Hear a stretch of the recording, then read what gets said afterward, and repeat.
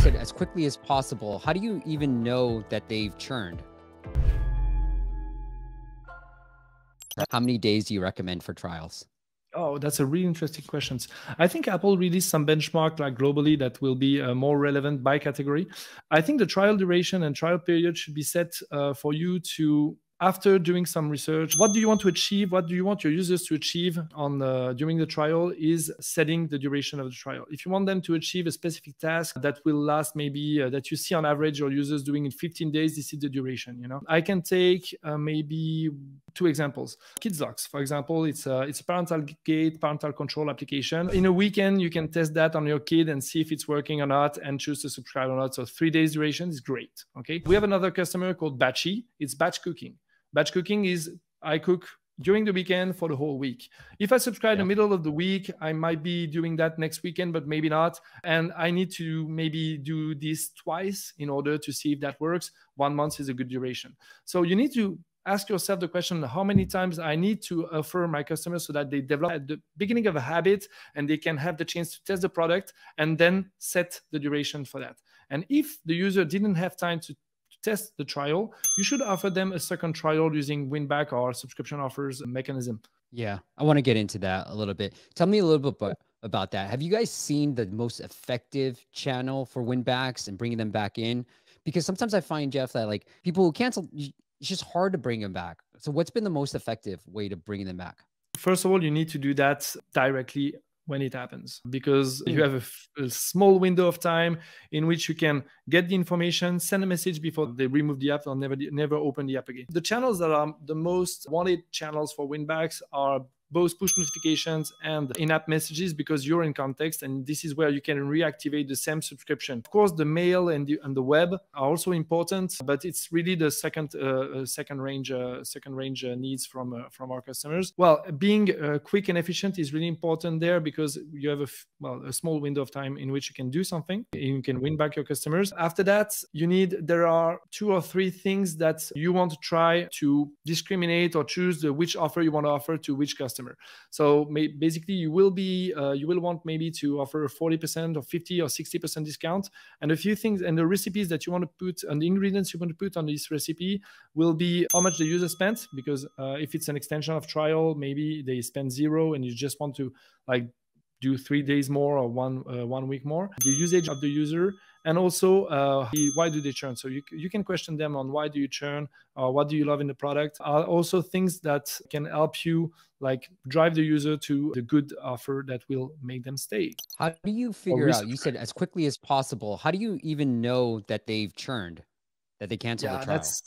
Then this is where the magic of building and connecting to the store is great. Both Apple and Google. Apple has a S2S notification. So when the user goes to the store and unsubscribe, we are connected directly with that specific API. That is not mandatory, but we are connected directly with that specific API. We get the information, we send them through your CRM, and in a matter of seconds, depending on the CRM, usually CRM don't send right away. They have a 1-minute delay. If you have your own push notification system, it can be done in a matter of few seconds. And it's the same with Google. They have what they call the pub sub, and we are connected also. And what we do is that we send the same message, no matter it's Google or Apple, to your CRM. You can trigger your campaign and get them back in the app. The same strategy also applies for the involuntary churn. When your credit card is expired, for example, we have some customers who every month, because it's an every month problem, every month are getting back $6,000 or $7,000 per month just with a 15-minute setup. So it's kind of magic. Like you trigger the campaign say, hey guys,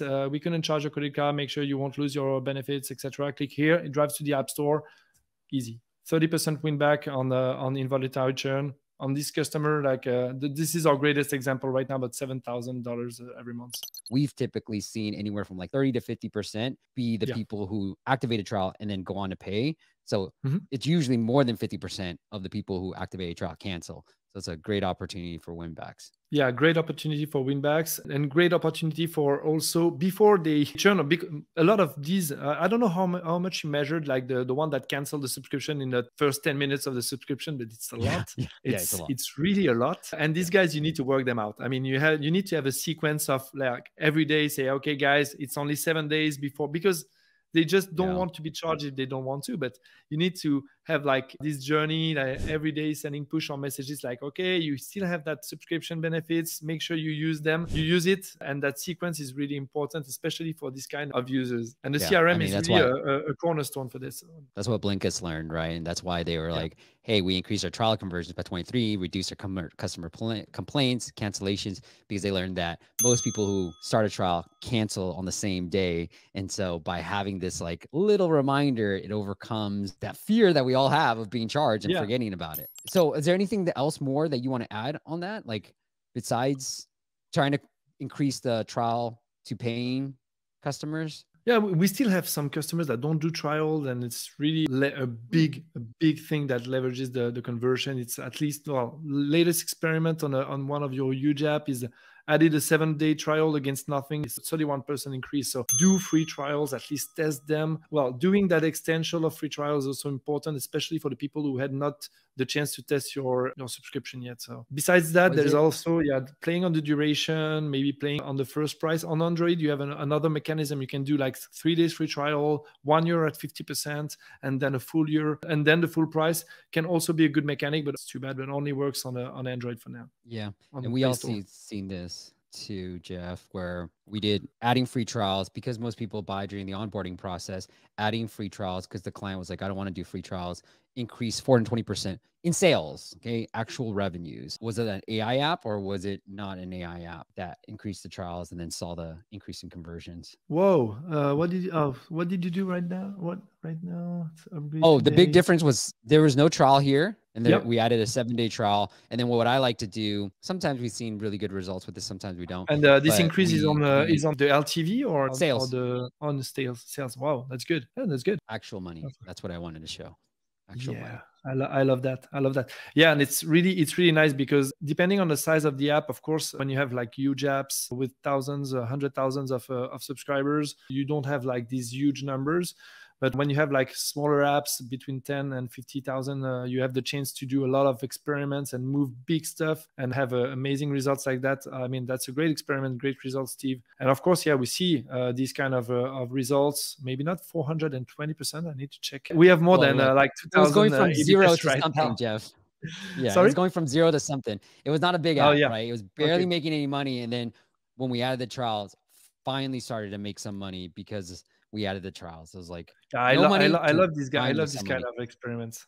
This kind of experiments for the starters is great, especially when they have money to put in acquisition, because if you want to do A/B tests, you need to have people entering the A/B test. Otherwise, it's going to last forever until you have like some relevance in your test. But this is where it's really nice when you can have some acquisition and also get people inside your app and see if your experiments are running well. And the early days of an app, of a subscription, is really where you have these big gaps in conversion and money.